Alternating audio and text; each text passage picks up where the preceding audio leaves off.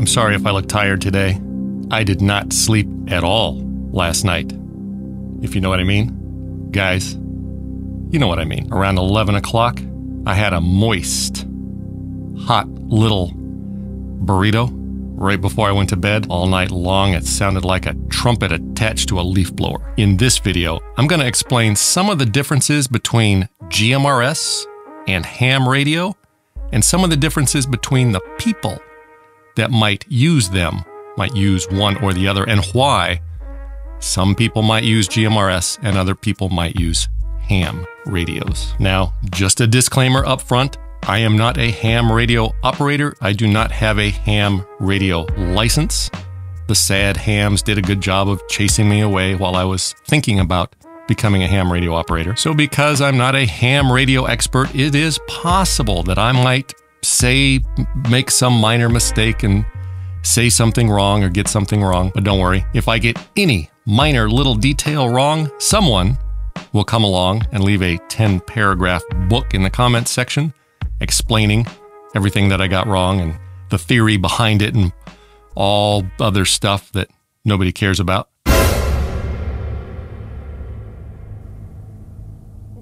We appreciate your comments explaining the theory behind everything. It makes you look very, very smart. I'm going to pin your comments to the top so everybody can laugh at that. So let's go over some of the technical differences between ham radio and GMRS radio. They're both very similar.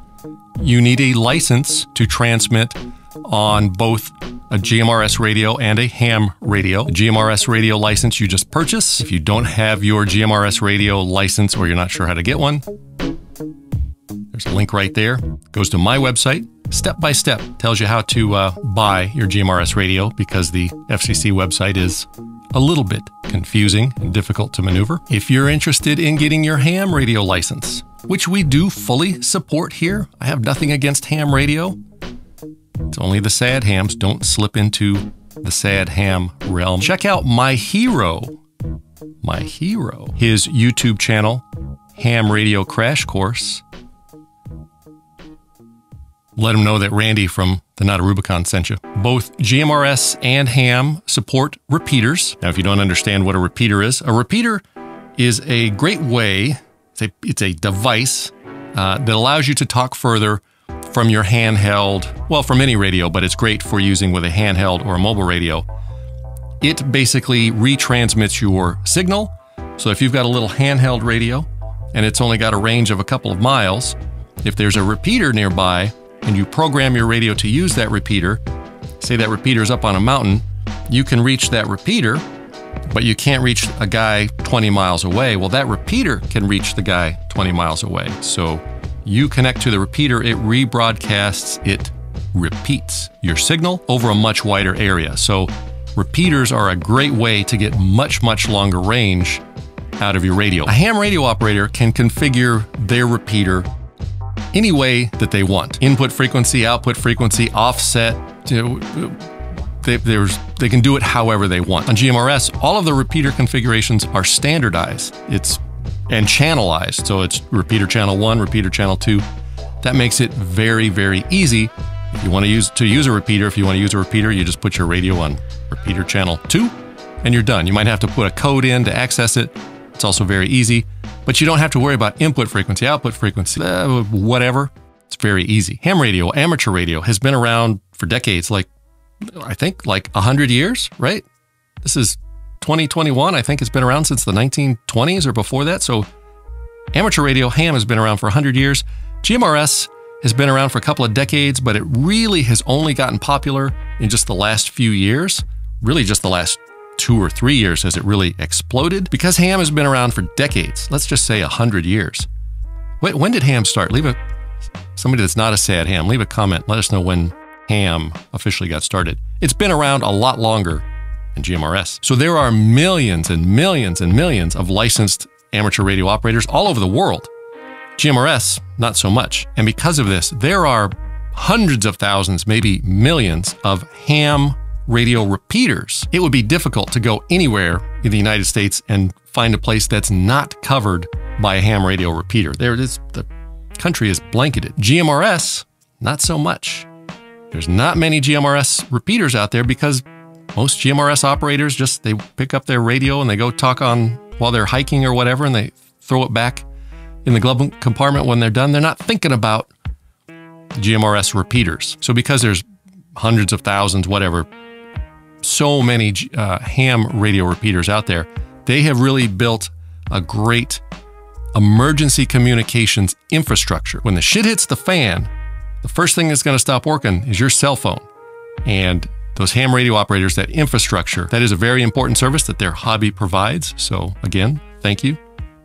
Thank you, Josh, for helping bring more people into the ham community. Ham radio has a lot of frequencies, a lot of bands: HF, VHF, UHF, more probably that I don't know about, and someone will clarify in the comment section below. So millions of frequencies you could talk to or use on ham radio.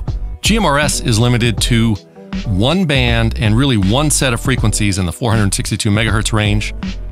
If you're using GMRS, you don't even need to think about megahertz or gigahertz or anything. It's just channels. So on GMRS, there are 8 channels, and because GMRS radios support repeaters, there's 8 more repeater channels on repeater-capable radios. So at the maximum, GMRS only supports 30 channels. And the GMRS is limited to just those channels, channel 1, channel 2, channel 3. A ham radio can slide anywhere between those channels. You can pick any frequency to transmit on. They even have the fancy sideband, which nobody cares about. Unless you're a ham radio operator, then it might be very important to you. So on ham radio, you've just got a lot more places you can talk, a lot more frequencies. GMRS, it's very limited. Now, because GMRS is more simple, if you look at a ham radio, you're almost always going to see all the buttons, and it can be complicated. A GMRS radio can be very simple. It's a very simple interface. On, off, channel up, channel down, volume. Now, a GMRS radio can have additional buttons like you'll find on a ham, but it's not necessary. Because of this simplicity, because GMRS is easier, because of the limited channels, many sad hams, the calling card, one of the ways to know that you're dealing with a sad ham is that they will call a GMRS radio a toy.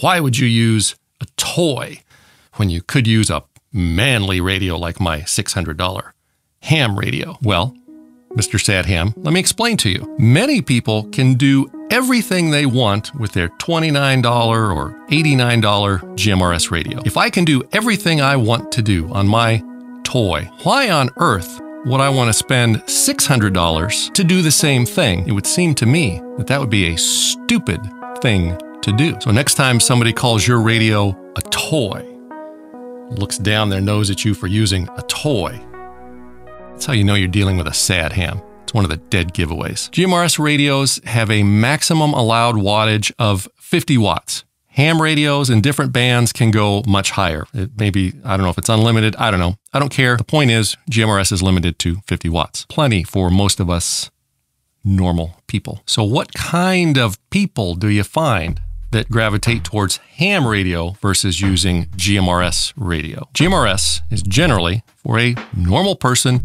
that just wants to talk to their friend. Maybe they're hiking, maybe they're off-roading, maybe it's a group of people that they want to talk to. They want to pick up a radio, they want to push the button, they want the guy at the other end to hear what they have to say, and then hopefully that other guy will talk back. They don't want to have to take a test just to be able to talk to their friend. They just want to turn it on and talk. Many GMRS users, not all of them, but many, have active outdoor lifestyles, off-roading, hiking, caravanning, camping, whatever. They just need a tool that they can turn on, push the button, and talk to somebody. When they're done with the radio for the day, they turn it off, they throw it back in the glove box, and they're not thinking about it at all. It's just a tool that they use, and when they're done with it, they put it away. For many ham operators, the lifestyle is the radio. Now, we get it. Not all of them. We know everybody is different. I'm talking in generalities. Ham is a lifestyle. It's a hobby. Many ham operators want to see how far they can talk or how many people they can talk to around the world, how many contacts they can make. They want to learn how they can modify their radio with the RF choke and the things to reduce spurious RF output, or how they can squeeze every little watt out of the radio or bounce their signal off of the moon. They talk with their friends, their other ham radio friends, about what oscilloscope is best to use when tuning the frequencies on their output final amplifier, whatever. It's a hobby. It's a lifestyle. It's not just a tool, it's a way of life. Now, there's nothing wrong with that. That's what you choose to do. Some people fix cars, some people are into computers, some people are into making YouTube videos. We all have our hobbies. Some ham radio operators only get their license so they can talk while they're off-roading. They don't necessarily get into that whole hobby and lifestyle and go down that rabbit hole. But for many, perhaps the majority of ham radio operators, it is that lifestyle thing. Not that there's anything wrong with that. Now, for many latent ham radio operators that don't realize yet that they're ham radio operators, they might get started in GMRS, and it acts as a gateway. Maybe they get their GMRS radio, they start talking, they realize it's fun to talk to other people far away, and then they start using repeaters and they want to learn more, and then they move on. Some say they move up to ham radio and it becomes a lifestyle for them. Again, not that there's anything wrong with that. We accept them the way that they are, as long as they don't turn into the dreaded sad ham. Let me take a minute to clarify what a sad ham is, because a lot of people, many, many, many times, say that on my YouTube channel, I bash ham radio operators. I do not bash ham radio operators. I do bash what normal people call sad hams. And if I'm bashing sad hams and you feel like I'm bashing you, then you may be a sad ham. You may need to look deep inside at your behavior and the way you're thinking and see if you are a sad ham. The sad ham are the ham operators that you'll find them on online forums, mostly on online forums. You'll see them posting comments in YouTube videos. You'll see them in Facebook groups. You see them online. You rarely find a sad ham in person. I don't think I've ever run into a sad ham in the actual real world. They tend to stay in the basement and gravitate toward the internet for some reason. They're the ones that leave the condescending comments for people asking legitimate questions that just want help. A beginner wanting to get into ham is asking questions, and the sad ham is the guy that acts as though you're too stupid to get into ham. Oh, did you fail the test? If somebody says, oh, you too dumb to take the test? Did you fail the test? That's a sad ham. They leave those condescending, know-it-all, I'm smarter than thou comments. You'll often find two sad hams getting in arguments online over who's right about some stupid, little, insignificant detail about something that nobody cares about. And that can go on for days and weeks, trying to prove who's smarter.